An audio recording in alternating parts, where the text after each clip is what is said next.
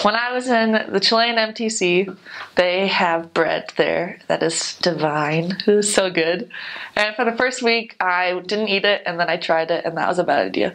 But I think you can't not eat the bread. It's delicious. So if I were talking to a sister missionary going there, I would tell her to be careful of eating the bread. Don't eat too much of it. And I gained 15 pounds in the MTC in a month because of the bread.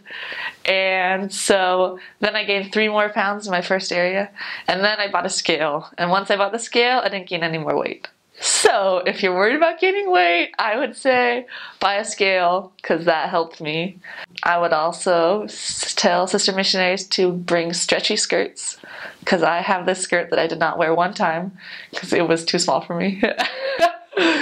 And to not worry too much about gaining weight, because even if you do, like, I lost it all by the end of my mission. Well, almost all of it.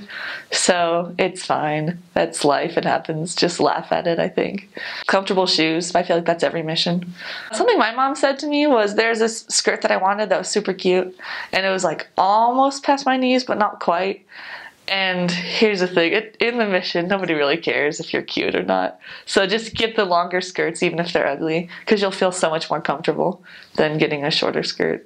Enjoy every day, but I guess that's for everyone. Just once I made that decision to enjoy every single day, then my mission was much more fun and enjoyable for me. Safety? It's a pretty safe place, I don't know. I feel like sister missionaries are fine, because they're not going to put you in areas that are dangerous. The elders have to worry about that.